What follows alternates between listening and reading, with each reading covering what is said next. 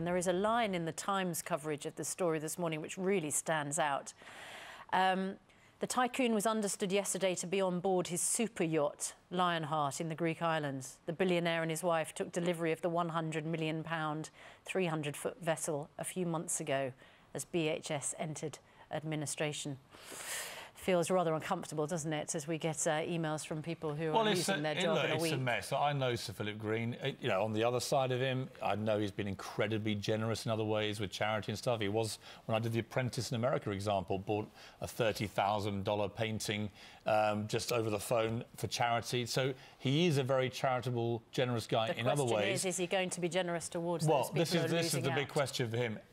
Just knowing him, I'm sure he will do something big to help these people, because I think he does feel bad about it. So I hope he does. What people need to focus on and need to understand as absolute truth is that no one, I've infected no one.